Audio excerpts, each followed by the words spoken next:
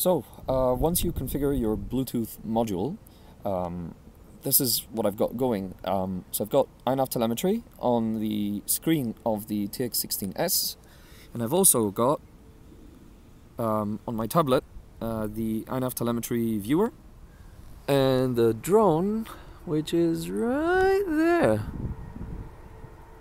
So it's just doing its laps. Don't know if you can see that.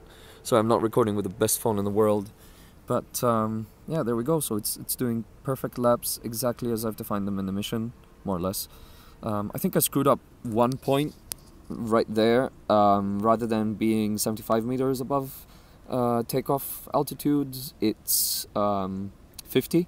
So it dips down at that location, and we'll see it in just a second. So if you watch that number there, see it's snapped on 75 meters, and in just a second it will go down because it thinks that it needs to go down.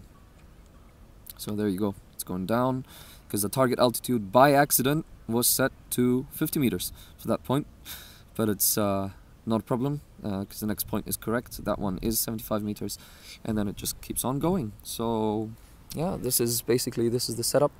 No need to actually watch the goggles at all, and it will be coming over us in just a second. So if we watch right there in the sky, we can see the little He-wing happily flying along. And yeah, hope you like that.